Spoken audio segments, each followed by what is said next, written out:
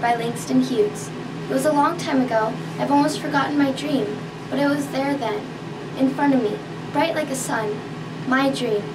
And then the wall rose slowly, slowly between me and my dream. Rose until it touched the sky, the wall, shadow. I am black. I lie down in the shadow, no longer the light of my dream before me. Above me, only the thick wall, only the shadow. My hands, my dark hands, break through the wall, find my dream. Help me to shatter this darkness, to smash this night, to break this shadow into 1,000 lights of sun, into 1,000 whirling dreams of sun.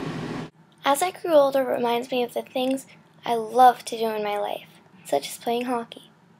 I love playing hockey so much, and I have this huge dream of continuing to play it for a really long time.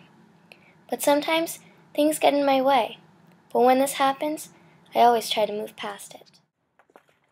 In the winter through the fall, I play hockey about 3 to 4 times a week. I make the commitment to make it to all the practices, games, and tournaments. I always try to practice whenever I can, whether it's on the ice, in my basement, or even in the driveway. The wall and the dark shadows in my way are my thoughts that I may get injured or stop liking the game. But then when I step on the ice or shoot pucks, I know that I won't stop liking it because I absolutely love to play hockey. And every time I do this, I'm lifting up that wall once again. Just give me a reason, just a little bit's enough.